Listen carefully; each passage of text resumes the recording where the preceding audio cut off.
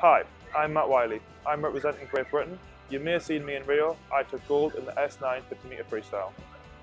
I became involved in Paralympic swimming when I was 11 years old. I had a serious leg injury, and as part of my rehabilitation programme, I started swimming just to get back into normal life.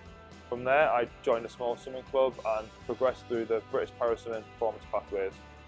Rio 2016 was my first Paralympic Games, and I was incredibly proud to represent Great Britain on an international stage. I believe the Paralympic movement represents more than just a competition every 4 years, but it is everyday athletes striving to be the best they can be in the situation that they're in.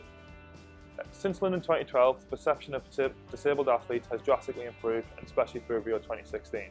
Athletes who compete at Paralympic Games are athletes first and disabled second. For me, this is a fantastic thing, and it shows that we are really dedicated to our sport, and we are not just people with impairments who like doing sport, but we are dedicated and competitive athletes. I believe I'm the right person for the Athlete Advisory Group because I love my sport. I love representing paraswimming for Great Britain at Paralympic and international competitions. As well as this, I am studying a degree in law, and I think that this legal background will give me an edge at arguing and helping push forward fundamental ideas to world paraswimming. I also believe that we need greater clarity within world paraswimming regarding taboo subjects such as classification and doping issues. I believe that the Athlete Advisory Committee will push forward the athlete's voice, and the sport needs to be athlete driven moving forward towards the next Paralympic Games.